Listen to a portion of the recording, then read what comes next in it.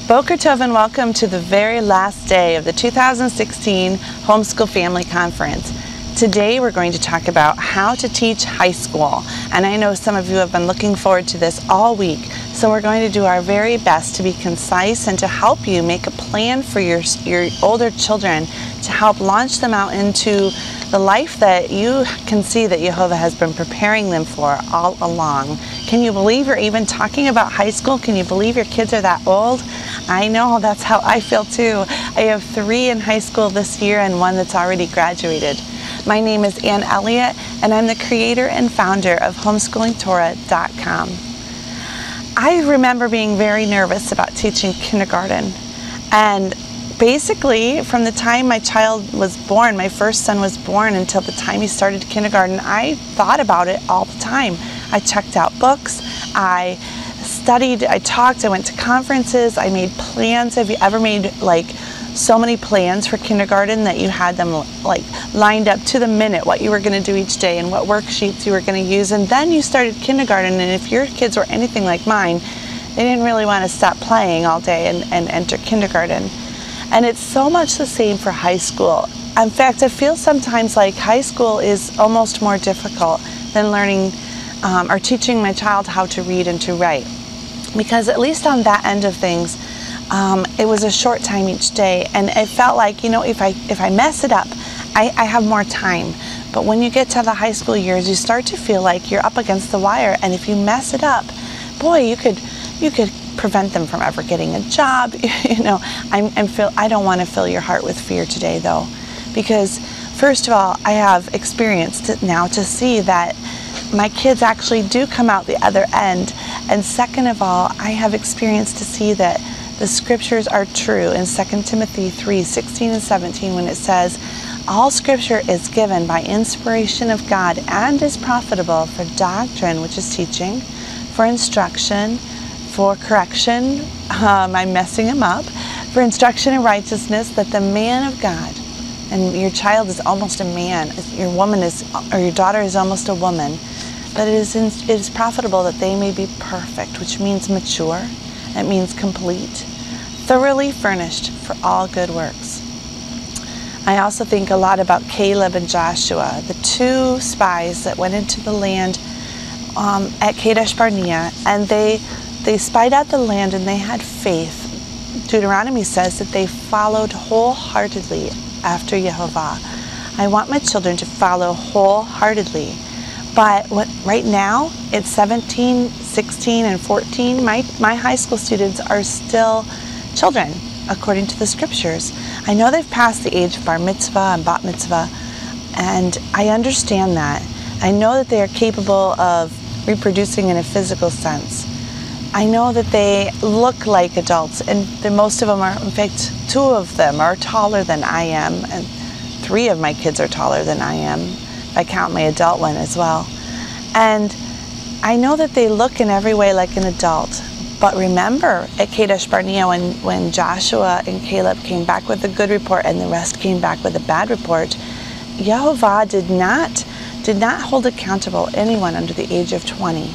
And I do believe in other things. They didn't go off to war until they were the age of 20. I think the Torah teaches that from God's perspective, while they may be close to adulthood and can do many of the things an adult can do, they are not quite arrived yet. And you can relax, because what I think is that in Torah, if you have until age 20 to be a full adult, that gives you an extra 2 years from what all of the other high school students have in our country. They're expected to be an adult by age 18. They can vote, they can drive, they can hold jobs, they can go to college, and your children are welcome to do all of those things. But if you look at them still as, that is my child and I am responsible for them, and I can come along and I can breathe a little easier knowing we've got a little extra cushion. That helped me immensely, and it still does. All right, so I want you to think first of all about your high school students.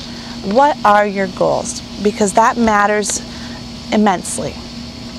Your goals may not be the same as my goals. And my goals are not necessarily the same as all of the goals of the other homeschooling moms that I know. In fact, I'm sure of it. We heard the other night from Katie Hearn, and she has amazing goals for her children. And my goals are very similar, but they're slightly different. And the reason for that is because my personality, my makeup, my husband's personality and his makeup is very different from Katie and Jeremy Hearn. So we don't do absolutely everything the same, and you won't do everything the same as I do. That's really important to realize. I was reading a book by Brad Scott, and he was talking about how we are made in the image of God, and it is I think it's the last book that he wrote on becoming echad, or one. And he talks about the fact that in the garden, when Yehovah made Adam and Eve, he told them to become one flesh. So the man shall leave his father and his mother, and he shall become one flesh. I always thought that meant the wedding ceremony, the marriage, that the night after, they become one flesh. But he points out that you're not one flesh. Not really. You're trying, but you're not one flesh. I've been married 20-some years, and I'm still not quite the same as my husband. We're not really one flesh. Well, you're one flesh when you have a child. That child has a little bit of you and a little bit of your husband in that child. And that now you are one flesh. So the goals that you have for your children reflect the one flesh that has been made from the union between you and your husband. The apple doesn't fall far from the tree is a simpler way of saying it. Your kids are a lot like you. So what are your goals? Your goals are going to be very similar to your kids' goals. Your passions and dreams and desires, that child was placed divinely into your home. And it is your privilege, your honor to direct and guide that child, to train them up in the way that they should go. And when they are old, and I think that means past 20 at least, they will not depart from it.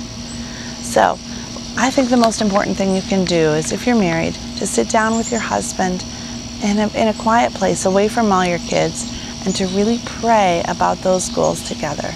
Pray about the dreams and the concerns. You know, you see the imperfections of your child at 16. Of course, they have more maturing to do. I hope you realize that they're not finished yet. Be patient with them, as the old song says. But pray over them. And maybe then come back and pray with your kids too. Ask them. I want you to make sure, as you're watching this video, that you don't only watch this video. I have been talking all week long about some very important key foundational principles that I want you to know. First of all, I want you to go back to day 1 and make sure that you watch the 4 character qualities that your child needs to succeed in school. And I know that it is aimed for the preschool level, but I really, really, really want you to catch it for your high school student. I'm going to come back to that in a second. Secondly, be sure that you watch yesterday's video on chores, kitchen jobs, and life skills, because in the last 10 minutes or so we talk a lot about life skills and how to help your child make goals for the future, and how to know what those goals should be, how to help them find out what their gifts and talents and spiritual gifts and abilities and all of those things are. So be sure that you at least catch those, and hopefully you can catch a lot more. All right. At Homeschooling Torah, we do approach high school in a little bit different way than some of other curriculum companies, and especially from the public school. But we have really worked hard to make sure that we cover the same subjects. Now, I wanted to talk first of all about English and how English is taught in a high school, a typical high school. You'll have 4 levels of high school English. You'll have freshman, sophomore, junior, senior, and they usually just call it, you know, Advanced English or English 1, English 2, English 3, English 4. You can look in your local public school course catalog on their website, and you can get a good idea of what their English courses are. But you'll notice one thing, and that is that they tend to lump all of the English language subjects, the language arts subjects, together into one class each year. But they might have an emphasis. Maybe the emphasis will be literature, or maybe the emphasis, and often that is what it is. Maybe it will be writing, but they're going to be also reviewing a lot of grammar concepts. They'll be discussing spelling and vocabulary, punctuation, all of those things inside this very together subject called English. But if you go over to science, they break it up into chemistry, biology, physics, and they don't cross over too much. There's a general flow in which you need to learn a little bit of math before you can do chemistry and physics and such, you know. And over in math, again, they're very separated from each other. Algebra 1, Algebra 2, geometry, and so on. We cover the same subjects in Homeschooling Torah, but we don't necessarily do them in the same sequence. For instance, in our English courses, we teach grammar, and then in another year we teach writing, and in another year we teach literature, and so on. So what you're covering the same subjects, but you're covering them in a different order. So one of the things that I want to emphasize today as you're watching this video is that you don't have to go in the same order as the public school. You can go in a different path and end up at the same target. Only I think our target is a little better because we base it on Scripture. I'm just saying, because Scripture has made its promises that, it will thoroughly equip us. All right. One of the things, though, is that colleges are complaining about students that are coming in, freshman level students, and they're saying they're not ready. They're not ready for college. It seems in the United States that we have not the best elementary and high schools compared to the rest of the world. And part of the reason is it feels like we've dumbed down things and we've simplified things, we've spoon-fed, you could say, and maybe emphasize sports and extracurricular activities, drama and the arts, but not so much on how to think critically and how to read primary sources and how to write very concisely and for a specific audience. But when they get to college, everything flips, and our colleges are known to be some of the very best in the world, if not the best. People come from all over the world to go to our colleges and universities, and yet our own students aren't really very prepared to enter those colleges and universities. That's a shame. And I don't care if you send your kids to college. In fact, we aren't planning to send all of our kids to college. We so far have one that has gone to college and one that is thinking about it, but we aren't sure. And it's not necessarily our goal. And again, that doesn't matter. We don't have to compare goals. But what you do need to do is be prepared to send your child out into life as an adult in a world where everybody else is an adult. They need to be able to think critically, to be able to discuss, to be able to not be deceived by the tricks of the enemy that will be coming against your child. All right, so here are some things that we do to help your child prepare for that. We want your child to learn how to read. There are so many things in this. I'm going to go back to that video that we did on the first day. There is character, and maybe your child's at high school level and is still lacking in that character department. You know what? I would put everything away and I would work on character. If that's the case at a high school level, probably what you're going to want to do, and if you're going to have to backtrack that far, you're going to have to be really intense about it. You're going to have to clear your calendar, and you're going to have to make sure you are with that high school student as much as possible. It says a child left to himself will bring his mother to shame, and you don't have much time. Be with that child as much as possible. I guess it would be easier to say keep your child with you, because you're the one that has to go through your day. Teach your child to work. Work brings out a lot of character flaws in us, but it also trains good character. It trains diligence. It trains self-control. It trains people how to think of what the employer needs instead of just what they selfishly want for themselves. It helps in so many areas, so I can't help but recommend work. And what I mean is having your child work with you. If you need to get out and do manual labor, fine. If you need to help find someone that can apprentice your child, fine. But it will really help in the character department. Secondly, be in scriptures together. Spend as much time together in the Word, discussing it, reading it together, and praying together. Pray to God in front of your child. Pray with your child. Put your hands on and bless your child, and have your child pray with you there. Then go out and minister. How can your child pour their life into others? Take them to a homeless shelter. Take them to, a crisis pregnancy center. Take them to any kind of service industry or area that they can donate of their time that you can, and that will really help in the character department as well. Put your child on somewhat of a boot camp schedule. You don't have much time. We're not talking about a young child here. We're talking about a child who only has a short time left. So I would boot camp their life. I would. And don't send them off to the government to do that. You're capable. You can do it. You have to not be lazy. It'll really disrupt your life, but you have such a short time. It's your child's heart. Don't lose them.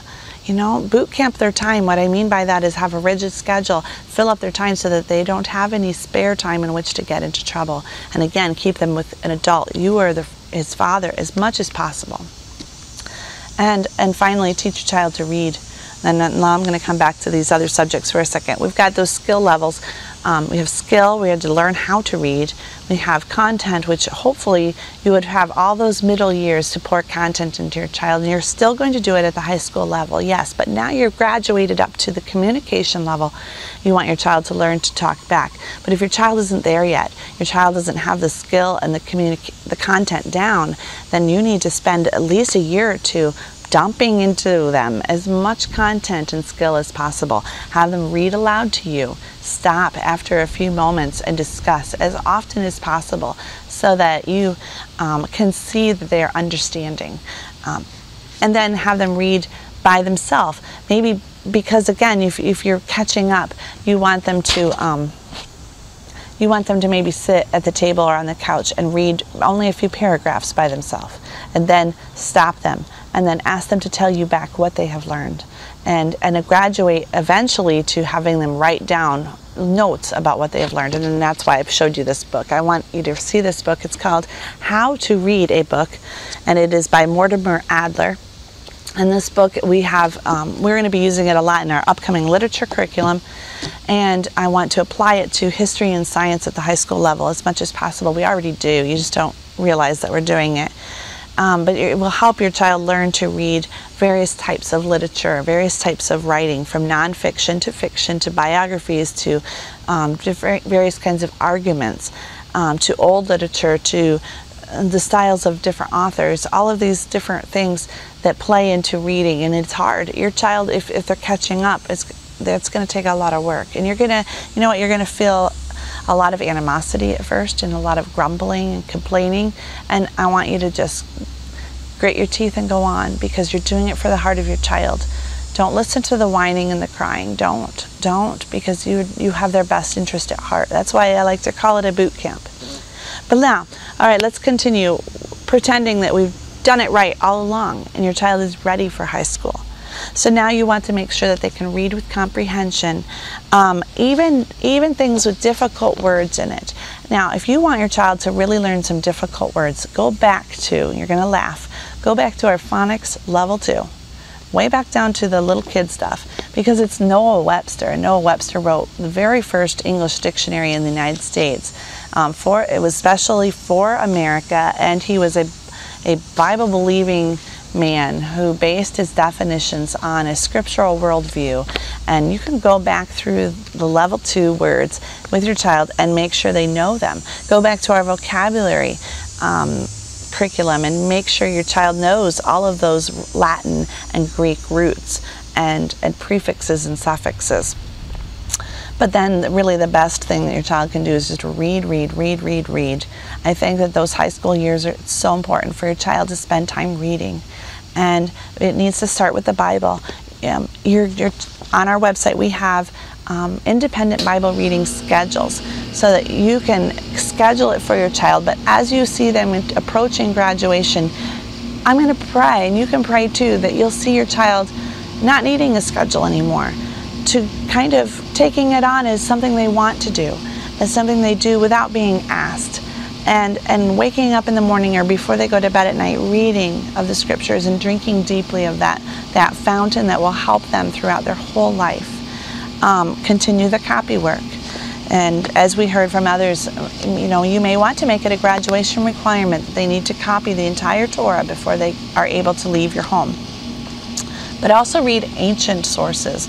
And we have these scheduled in our history curriculum especially. I've put some of the very best ones in there, and I hope that you will go to great lengths to get your children to read those and discuss them. You read them too. How about science? In science, there is so much that can be read. I would stick, if your child is still unsure of his or her own beliefs in Scripture and of the truth of the Scriptures, then I would stick with feeding them truth. as much as possible. But if your child has been firmly grounded in truth, and they know what they know, that the Bible is true, then you may want to, together, listen to an evolutionist argument and debate it together. I wouldn't do it on their own. I wouldn't let them be exposed to the lies of the devil like that. I would get books from Answers in Genesis and the Institute for Creation Research and read them together, discuss them, go and visit museums and discuss how their arguments are false. Then, of course, you want your child to learn to research. And researching is when they have a question and they want to know the answer. And for our kids, it's sometimes come up with, maybe a son wants to build something and he needs to research the physics, basically, the mechanics and how to put something together. And that's something that can be easily researched. But you also want them to research things, like their health, how to cook a good meal. All of these things will lend themselves to developing research skills. But sometimes you want to also assign research skills, and we have some suggestions for you in our curriculum. And I would gradually lengthen the amount of a paper that you want them to write. Maybe start it with 1 page and then gradually go up to 2 or 3 pages and get longer and longer and closer together. Make them do it quickly with a deadline, because that's what happens in college. Then sometimes, instead of writing a paper, have them present it in a different way. And if your child struggles with writing and isn't going to go to college, you could skip right to this. Have them do some writing, because it's like a muscle that needs to be exercised. You can keep them short to essays. And those are all scheduled, by the way, in our writing curriculum.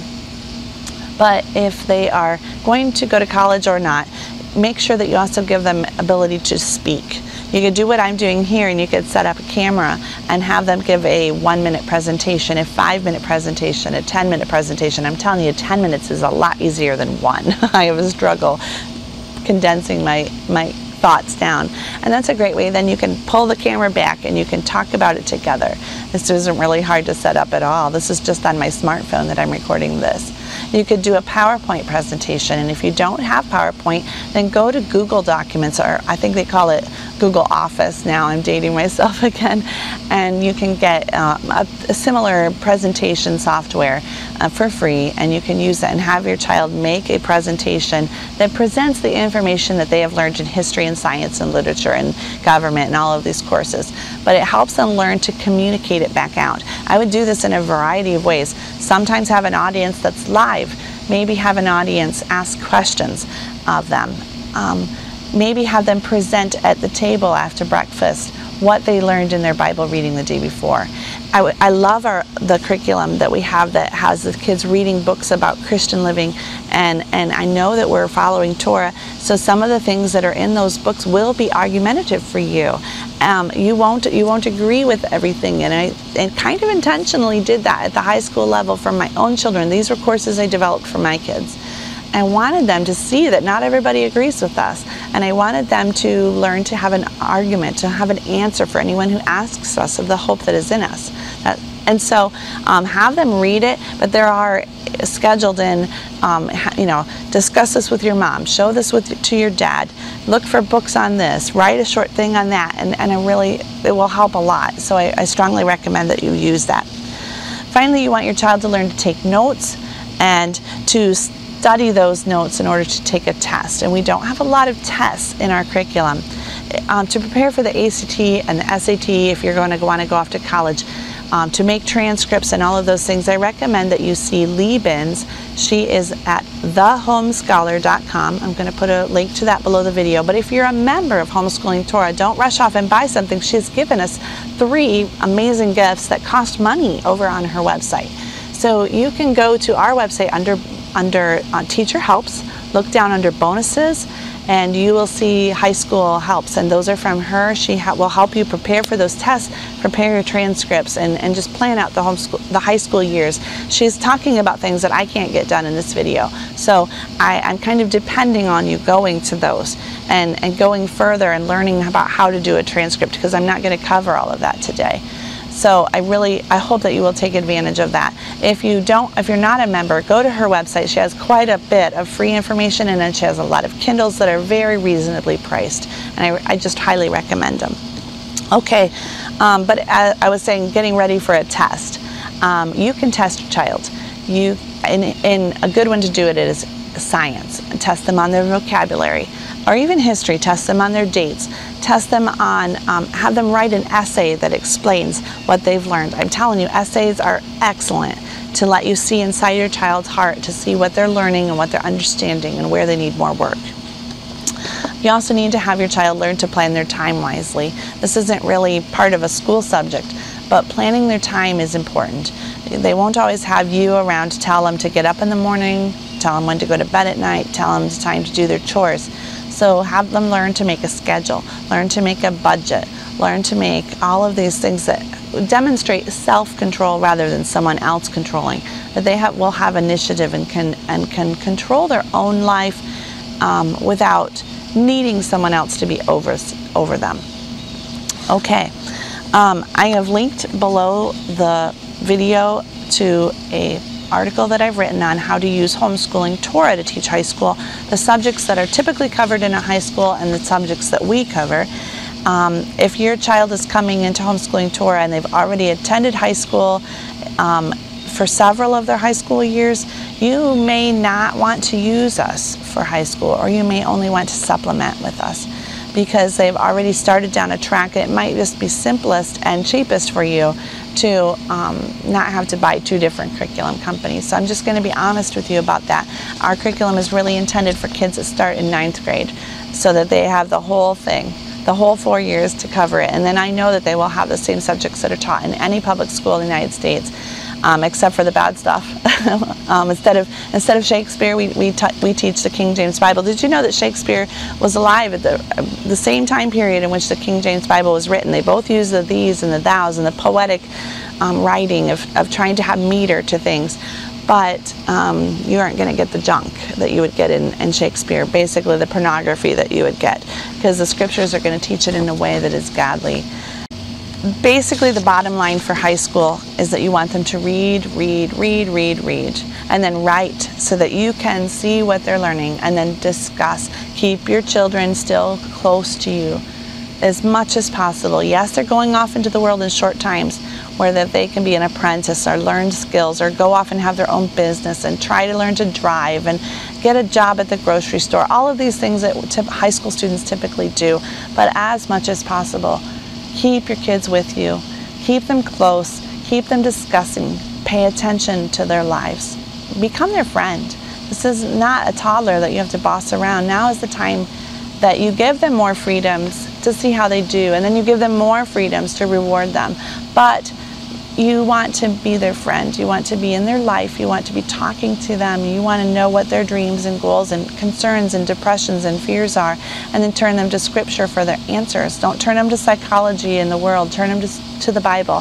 So read, write, discuss. Stay close to them and send them off when God says they're an adult. We are confident that the Bible is true. We've placed our confidence in it from their earliest of days. So don't lose that confidence just because they turned 15. Don't lose that confidence just because everybody else is doing something different. Hold your confidence in the Word of God. In fact, get into the Word more than you ever did before. And do it with your kids. Let them know your fears and dreams. Talk to them about what's on your heart. But don't lose your confidence.